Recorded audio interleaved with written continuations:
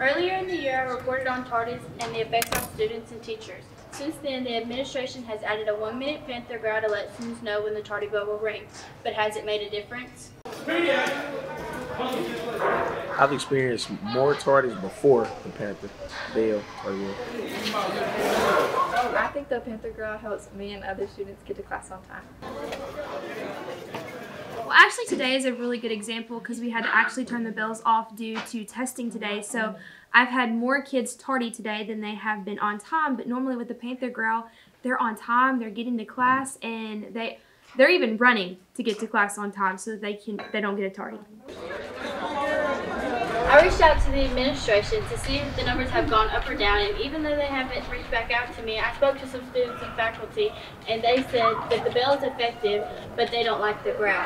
One student even told me, "Can we have the train back?" For PanthersTV, this is Trisjen.